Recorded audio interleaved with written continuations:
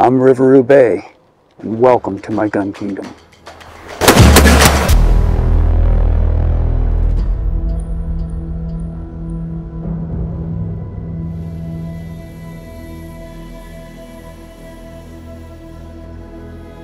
Okay, so I'm out here with the Mossberg 640 KD Chuckster, and I've done quite a few videos here on the channel with this really remarkable gun, and Mossberg did such a really good job manufacturing this gun and offering it to the public at a reasonable price.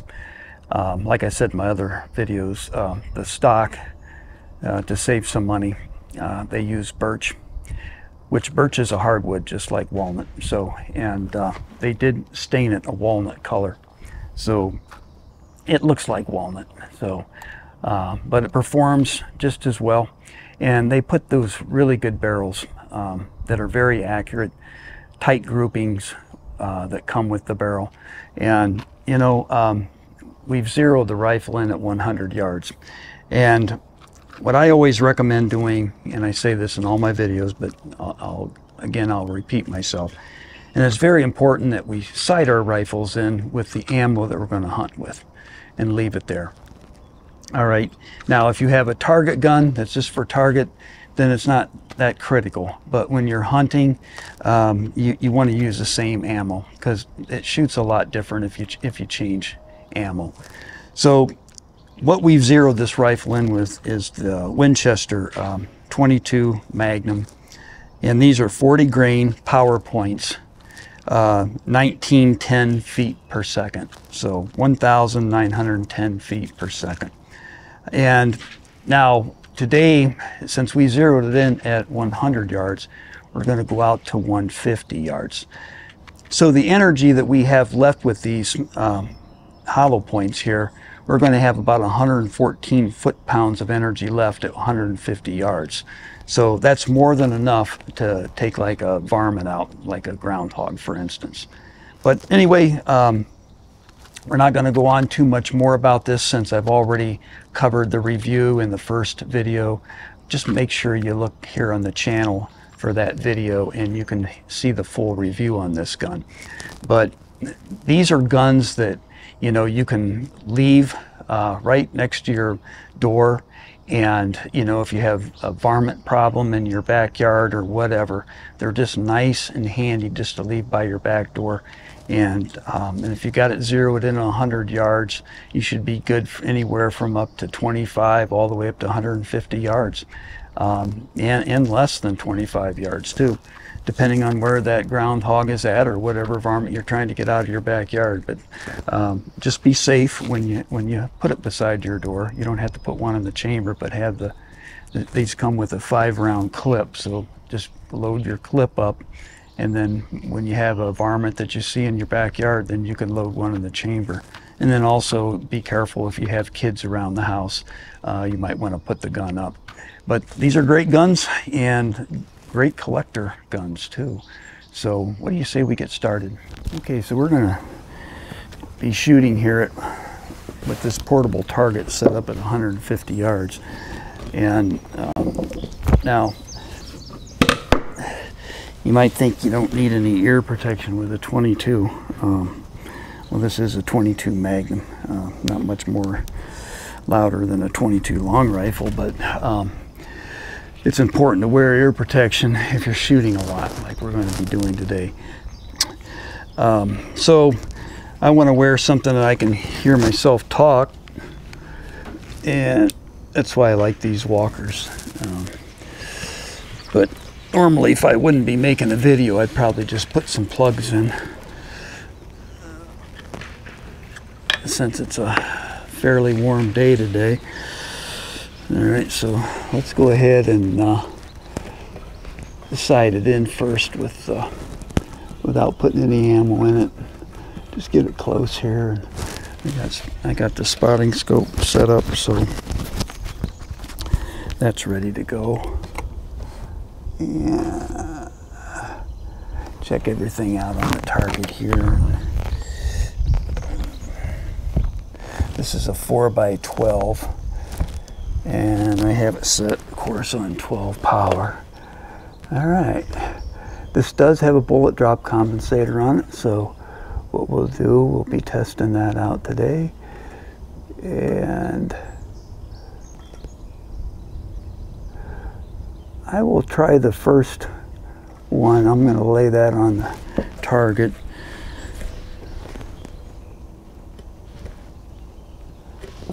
All right.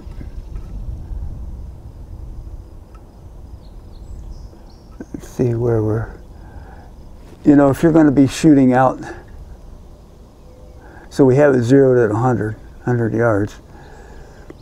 And that's why I like these scopes with bullet drop compensator. That way, you know, you still have a reference point instead of putting your crosshairs, you know, just slightly above the varmint.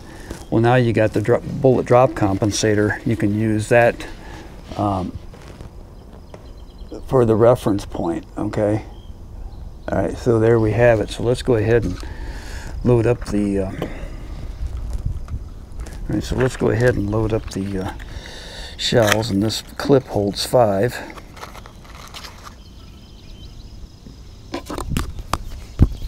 You don't need a bag of shot really.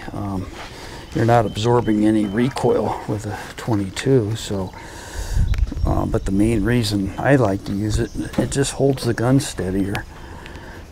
That's the only reason.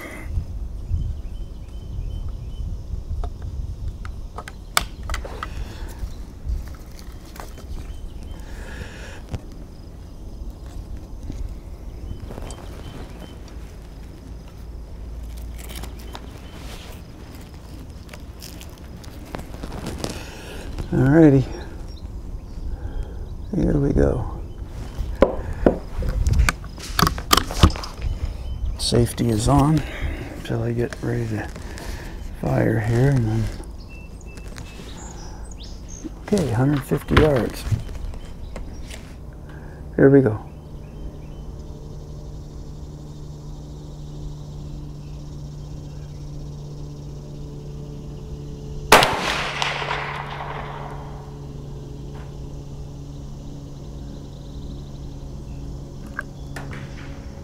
Looks like it shot low and to the right.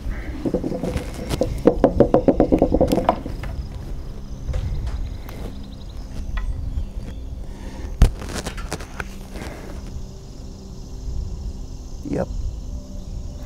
All right, so now remember, we want to leave it zeroed at 100. All right, so we don't want to mess with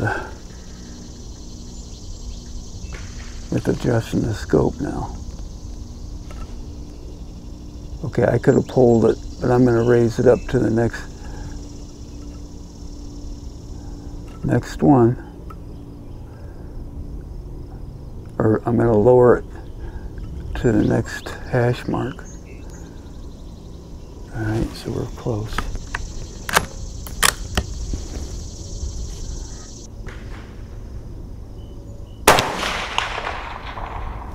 See, that's much better. That would have hit the varmint for sure.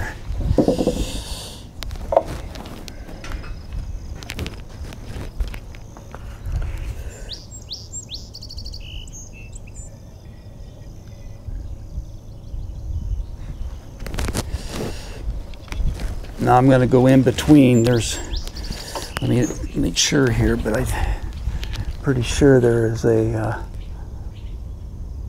yep. There's another one that we can drop down to, and I'm going to try that one now.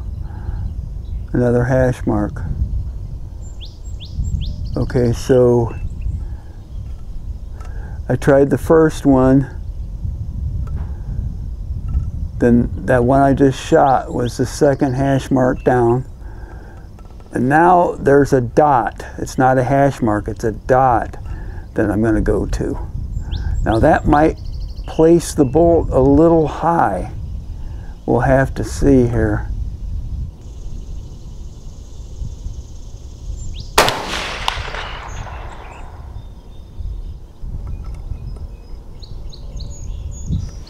Here we go.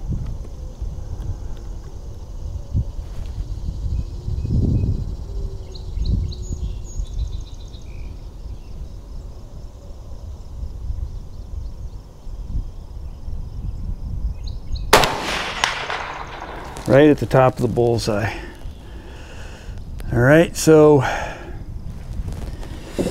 verify that with the spotting scope here. Nice scope, real nice. I like that.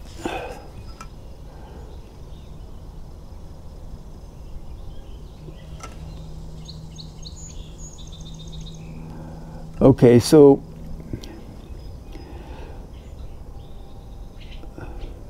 this is where it's important to know where your gun is shooting. So if you're out to 150 yards, first you have to determine if it's actually 150 yards. And then you're going to have to use the right hash mark for your drop compensator, okay? And you can look in the owner's manual and find out what kind of drop you have with each hash mark. Every scope, if I would say, every scope is going to be different, okay? So make sure that you check that out. Okay, so now I'm going to lay that hash mark, the very last hash mark,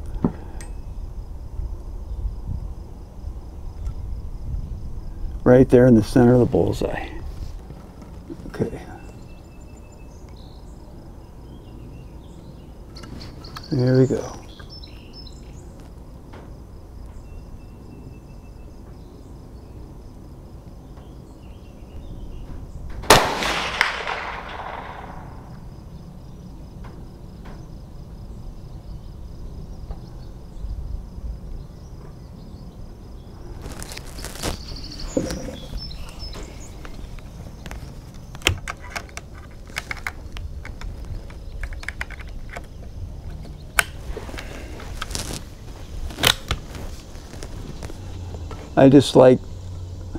I just prefer to take that last hash mark and lay it right on top of the bullseye, because that's where I've had my best success so far.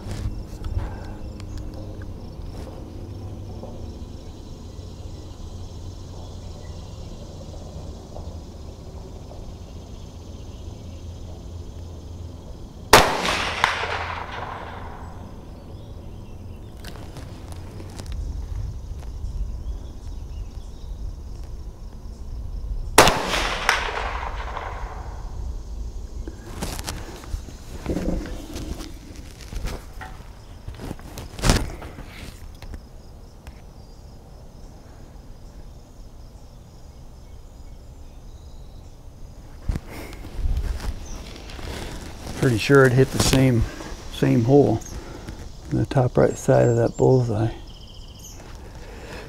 All right.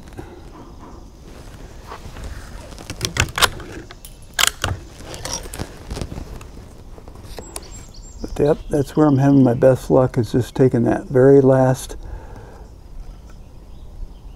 And it's actually the second one down. And there's a little dot in between.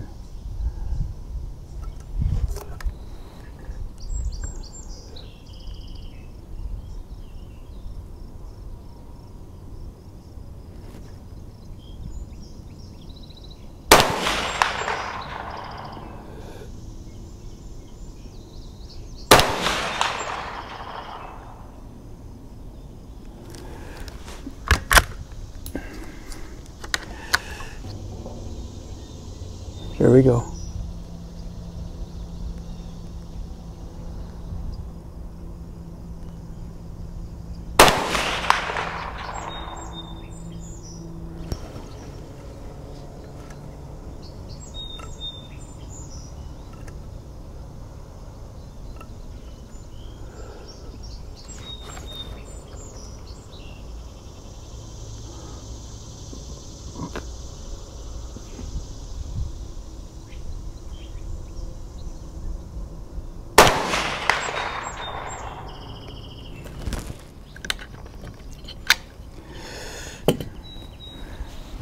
Just make sure, you know, when you mount your scope, number one, get it bore sighted and get it, shoot it at 25 yards, get it on paper.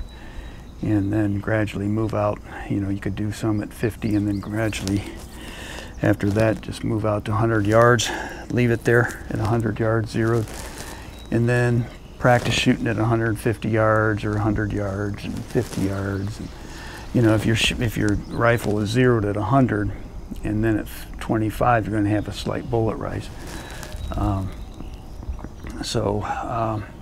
And that depends on the ammo that you use, but make sure you use the ammo that you hunt with for sure, and leave it there. And so anyway, we know this rifle is hitting at 150 yards, so it was a successful video, and I appreciate you watching. Make sure you hit that subscribe button, because there's always more content coming up with different rifles, handguns. And make sure you hit that like button, it helps me out, and share it with your friends, and ring that notification bell. Don't forget to do that, and leave me a comment and let me know what you like to hunt with for varmints. Again, I appreciate you watching. Thank you.